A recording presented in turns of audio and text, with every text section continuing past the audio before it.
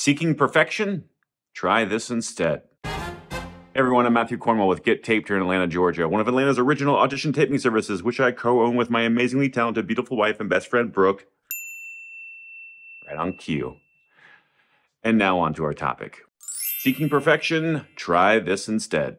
Okay, listen, we're all susceptible to this, especially in this world of self-taping. Namely because you have the luxury of doing another take. It opens up a whole new way for actors to get it right or make it perfect. And by the way, I said a whole new way because even before self-tapes, when everything was in person, we still obsessed over trying to get it right. The only difference was we stressed out that we needed to get it right on the first take and just hoped and prayed that if we didn't get it perfect on that first take, that casting would ask for a redirect or at least give us the benefit of a second take so that we could get it perfect. So what happened then and what happens now in the world of self-taping when it doesn't go perfect? Because let's be honest, 100% of the time, it's not perfect. Never has been.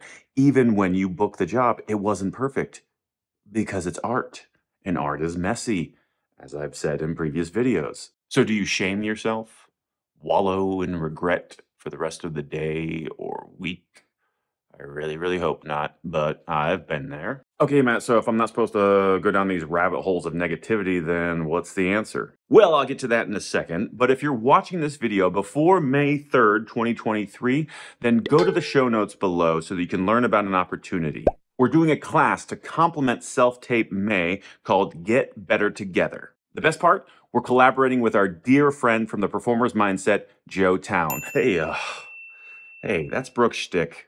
In the class, we'll be tackling lots of things, including this obsession that actors have with being perfect. And here's a little spoiler. We shouldn't be seeking perfection, but instead, excellence. It may seem like semantics, but stay with me. You see, perfection is results-oriented. It depends on the outcome, right? If the outcome wasn't perfect, well, then the whole thing was a tragedy. Or to use a sports analogy, if a player or a team is perfect, then that necessarily means they won. Because if they were perfect, there's no way they could have lost. Because if they lost, then either the offense or the defense wasn't perfect. Whereas if the team strove for excellence, they can achieve excellence and yet still lose. Excellence focuses more on process, whereas perfection relies solely on product. So bringing this back to acting, don't seek perfection. But yes, do seek excellence. Excellence in your craft, excellence in your technique, excellence in everything that you do. But to do that, you need to cultivate a way of reflecting on past performances so that you can see what needs improvement. How am I going to get better? And if you don't have a system, come join our class. But let me get more granular or specific about this topic. Perfection is the enemy of being in the present. What I mean by that is when an actor is trying to be perfect, it means they've created a plan through rehearsal after rehearsal after rehearsal until that rehearsal is perfect. And if you do this, then when you're finally ready to perform and you're standing on that mark, what happens to your brain? Are you in the present, ready to listen and react? No, you're in the past. You're trying to access a memory, remembering your choices, your voice inflection, etc. You're anywhere other than the present. Because if you were truly in the present, you would be open to all of the impulses that would result from the stimuli in your environment. Don't believe me? Here's a quick test. If you're in the middle of your perfect take and a cell phone goes off or a dog barks or a car honks outside, what do? You freeze, forget your line, fall completely apart, hit stop on the camera? Or do you take in that impulse and react to it? Gasp.